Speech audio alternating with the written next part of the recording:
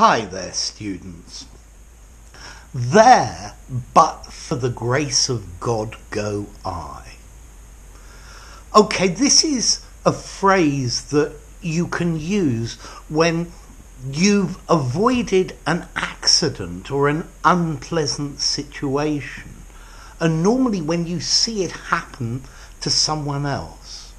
So imagine you're crossing the road, and the person who crosses the road after you is hit by a car. You would say, there but for the grace of God go I. So it's recognizing that you've been very lucky. Now, this is a proverb, but I would have to say I think it's rather old-fashioned or archaic, but I think you can still use it. Yeah? By using this phrase, you're saying, I could also have been in that situation. That could have happened to me, but I was lucky. It actually says that if God wasn't looking down on me and looking after me, then I would have been in that situation.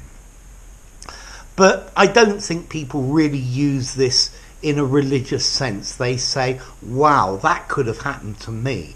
I was lucky.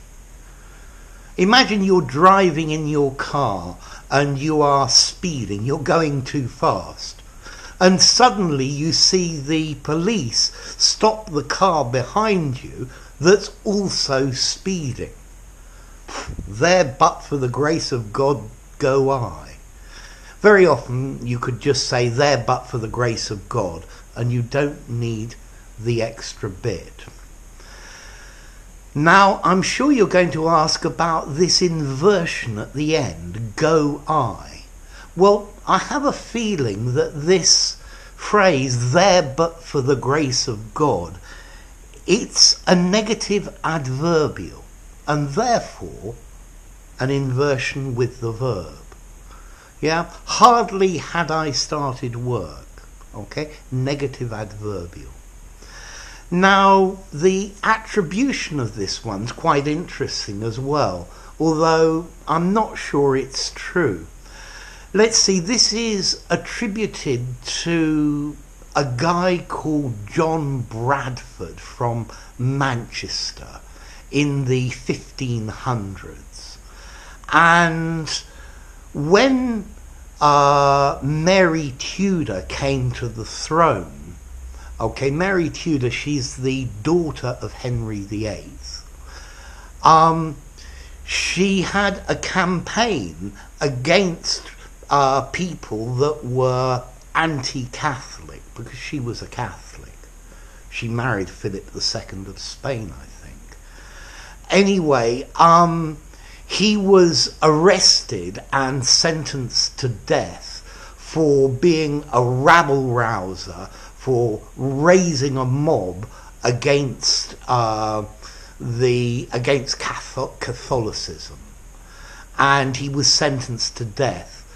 And apparently, while he was in prison, he saw a group of prisoners being led off for execution.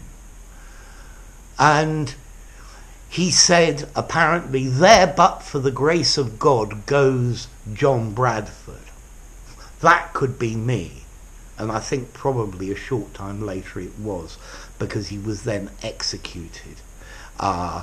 He was burnt at the stake. Okay? But we have this phrase, there but for the grace of God go I. This could have happened to me. I was really lucky. Yeah, the situation could easily have applied to me.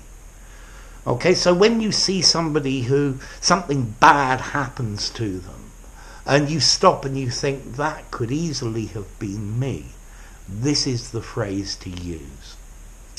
Remember, it's a little bit old-fashioned, but I think you can still use it. I think you could use this in an informal conversation in the pub. Could you use it in a formal document? I think you probably could, but you need to find the right place to use it. Normally we only use this about ourselves. We don't use it about someone else. So you're going to have to find the right situation to use it if you want to use it in one of your writings. Yeah? There but for the grace of God go I. This is the way we normally use it. Or there but for the grace of God. Okay, so a phrase or a proverb that says, gosh, I was lucky that I avoided that problem. That problem that I see this person has could easily have been me. Yeah? So enough. If you enjoyed the video, give it a rating, subscribe to my channel, and I'll see you soon. Bye for now. There but for the grace of God go I.